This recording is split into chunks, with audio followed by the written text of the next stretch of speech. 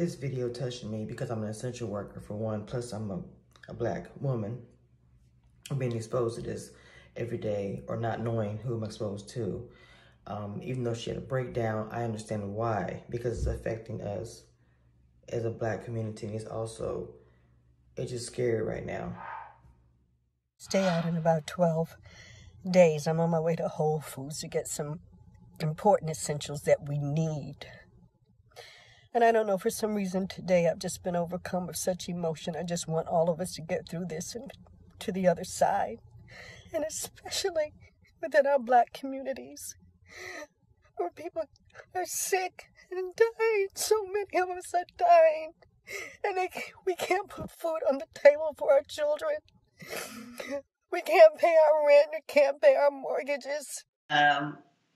I had pretty much been holding it, together. I would have my moments, but had things that kept me, pretty much distracted, and I was okay. And actually, I'm a Virgo, which is a nurturer, and I'm actually a real homebody. So for me, it was not so much about the fact that I couldn't go out and stay home. It was about going out.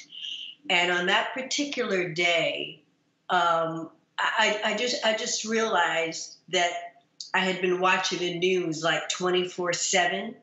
And I thought, it was really starting to get to me. And I said, let me just back off of this just a bit. And as I said in the video, I was on my way out to Whole Foods to get some necessities. And my husband happened to be watching the news. And I saw where they were reopening the state of Georgia. And in the city of Atlanta, I saw all of these people of color going into malls, no face mask, going into nail and hair salons. And we are getting this disease and dying at such an alarming rate.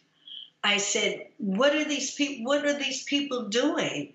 And I just became so overwhelmed, because the thing about it, Tamron, all of these other things started flooding my head at the same time. Right. I'm looking at these people of color, and I'm thinking about all that we have gone through as African-American community, going through slavery, going through Jim Crow, only being able to drink at colored water fountains, not being able to vote.